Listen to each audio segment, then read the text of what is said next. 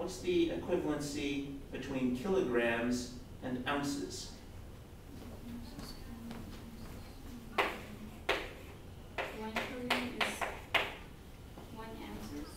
Kilograms and ounces.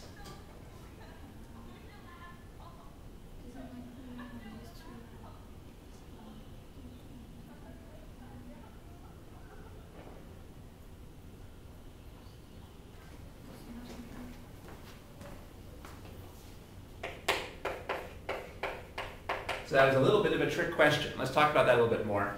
So if you look at the table here, they don't tell you directly how to relate kilograms and ounces, right? They don't tell you directly how to relate them. But they did say that 1 pound is 0.4539 kilograms, and they also said that 1 pound is 16 ounces. So that's the closest we got.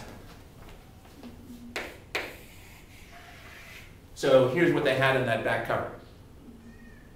But doesn't that really mean that if 16 ounces equals a pound, and this many kilograms equals a pound, doesn't mean that this equals this?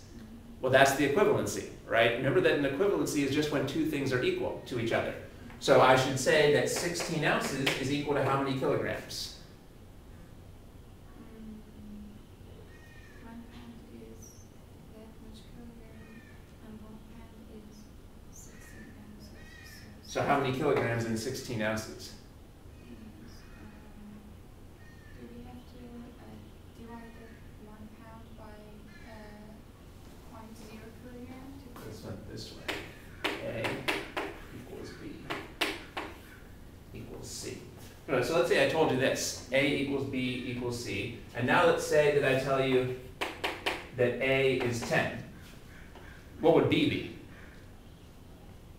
If A is 10, so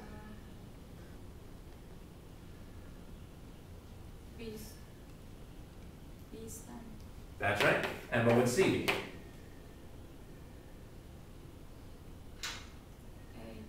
Both is equal 16 ounces. Oh, I'm sorry. I wasn't talking about this particular example anymore. I was trying to make up a new little simpler example to help us understand these. So the point I'm making is, okay, so let's forget about this example for a second. So here we've told that A equals B and A equals C. Okay, if A is equal So if A is 10 and B is 10, what would C be? C is 10. That's right. Doesn't that mean that B equals C? Isn't this just a way of telling us that B equals C? B equals C, right?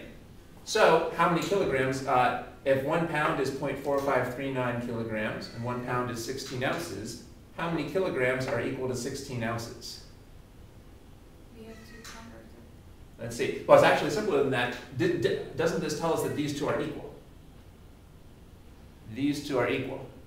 According to these, yes, these are equal. So shouldn't I say, 0.453. yeah, we don't need to do any calculations, right? So all I'm saying is that if we say if B is equal to A and B is equal to C, doesn't that also mean that B equals C? And that's the point.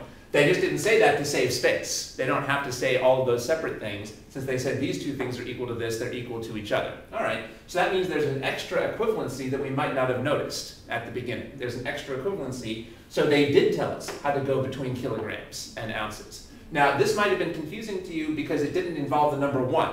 Every single equivalency we've used so far had the number 1, but there's no rule of the universe that says that equivalencies have to have the number 1. You don't need to have the number 1 on one of the sides, and this is an equivalency that doesn't have the number 1 on either side, but it's still a perfectly good equivalency that we can use to get conversion ratios. Okay? So,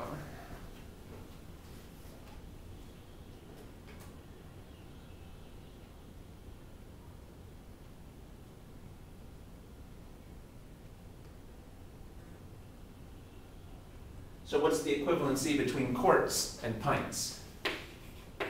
Quarts and what? Times? Quarts and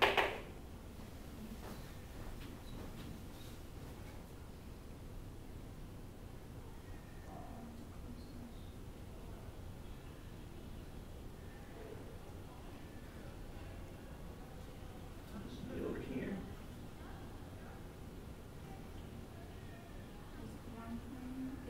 it would be 1.0567 equal to 8 pounds.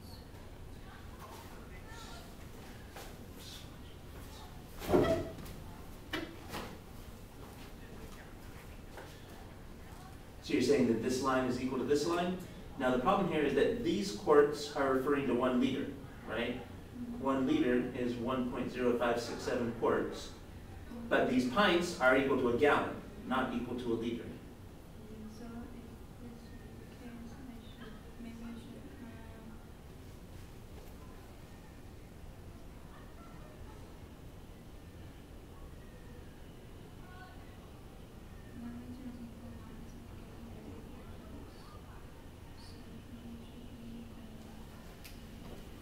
do I have to say 8 divided by 1.0567? See. So they told us that 1 gallon is 8 pints, or 4 quarts. What did they tell us? 1 gallon is 4 quarts, or 8 pints.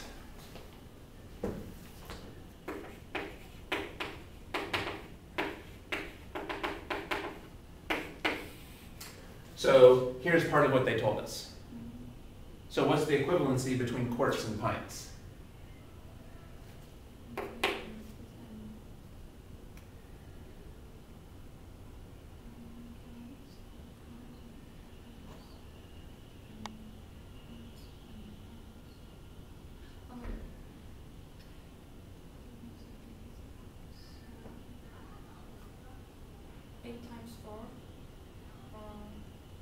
It's actually simpler than that.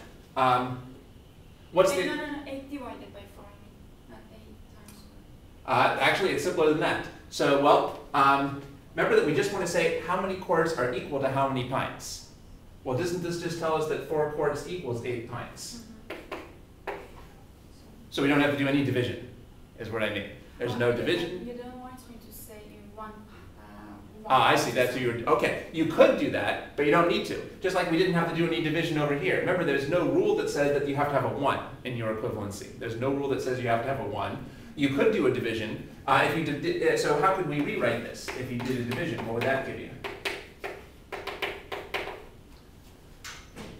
How could we? I was trying to say? Yeah. So if you wanted to divide, what would be the new equivalency? Never mind, because you know what I was trying to say was totally wrong. I was trying to say that 8 times 4, I should, okay, you know what, like 4 divided by 4 and 8 divided by 4. Mm-hmm. So 1 quart is equal to 2 pints. Okay, Yeah. that's right. Okay. So we could divide both sides by 4, and then we would get a new equivalency, 1 quart equals 2 pints. But we don't need to do that. We could solve the problem just as well, just saying that 4 quarts equals 8 pints. Okay, so what I wanted to say is that if you look at that kind of thing in your textbook, it'll give you a whole bunch of equivalencies. And we can use those equivalencies for doing unit conversion type problems.